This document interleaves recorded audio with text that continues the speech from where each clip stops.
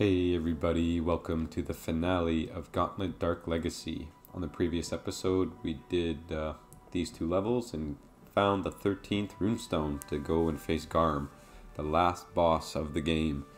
It's been a journey, that's for sure. If you guys are just tuning in for the finale, I recommend watching the series, but obviously I know you guys want to just watch me beat up this boss real quick. Open the door. Open the door, bro. Just kidding, the door's back here. Alright, I want to thank everybody for returning, and new viewers, welcome.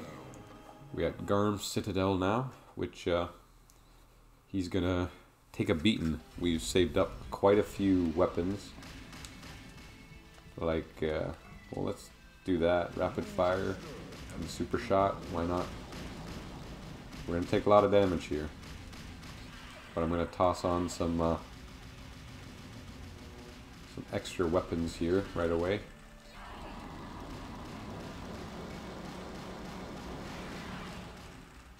The gauntlets. Gauntlet left.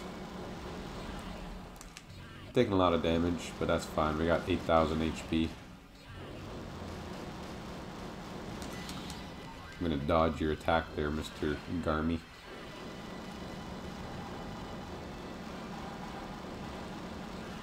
Ow.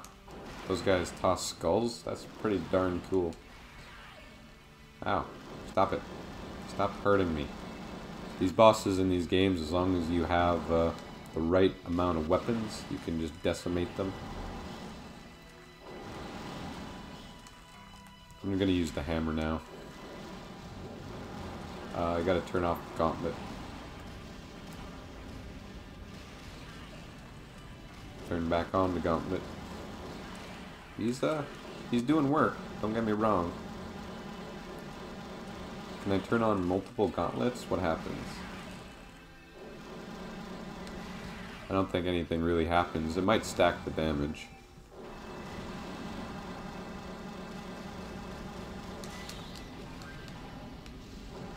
Kill these guys before they do too much damage to you. Because they toss those bloody skulls. Halfway there. Almost there. I wish the bosses were a bit more like, a bit harder. Give me some HP back. Level up, nice. Don't get me wrong, they are pretty hard if you don't have any weapons and stuff. But look at this. Look at them just get wrecked right now. Do another potion against these guys. Get some HP back. Stop doing the skull attack, bro.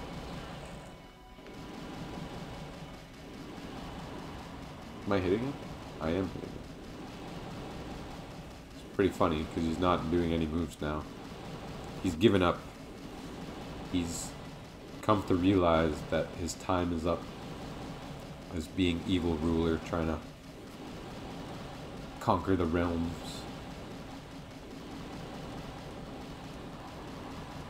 Which one's even activated? The right one? Boss horns for the win. I could have just used that and not taken any damage because that one busted. And there you have it. The last boss of the game, Mr. Garm. But wait, is he transforming himself? No, he's just gonna die. I thought you were gonna come back as like even stronger. Instead you just fall like any other enemy that we've come across. Congrats. Yay, we did it. We've beaten him. Get an ending cutscene here. All of his enemies turn to stone, to dust. Get electrocuted. The frozen guys get more frozen. Dudes get lit on fire.